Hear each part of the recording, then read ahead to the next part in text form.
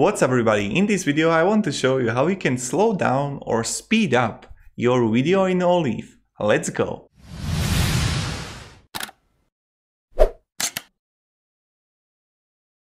So we got again ourselves a clip of a cinematic trailer of Sekiro, and it's really easy. All you have to do is just right click on your media and then speed duration. When you click on the speed and duration, you can increase the speed. Let's say that we are going to increase our speed on 150%. What should happen is that the whole media should be shorter.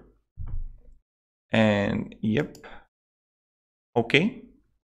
And now, like it was really fast. And let's play.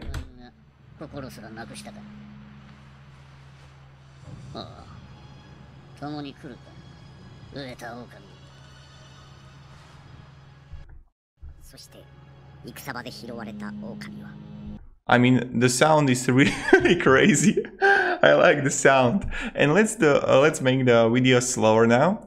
So again, right click, speed and duration. And we are going for the, I don't know, 50%. Let's see. So the whole clip should be much longer now. 50 seconds. And it's really, when you have a drone footage, when you are recording a garden or a nature, this is pretty great. Also when you are racing cars, when you are recording, that's the slow, fast motion.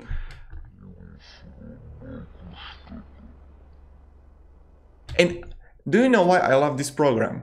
When I compare Olive to, for example, DaVinci or Sony Vegas or even Adobe Premiere, all these free programs are lagging. When I'm trying to play something, it will start rendering. And this never happens with Olive, and it's so mind-blowing to me why it's not lagging. Why it's completely fine.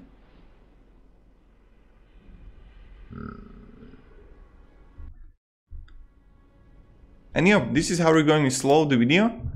And let's make it back to 100%. Also, what you can do, when you click on a speed, you can set the value yourself, like 1000%. And it will have like 2 seconds. Look at that, how fast it's going to be. I want to hear that. Okay. Let's get it back on normal.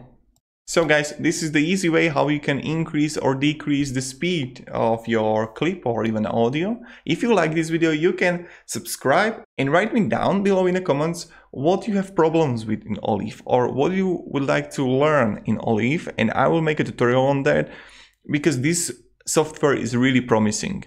It really is. Thank you all and see you in the next video.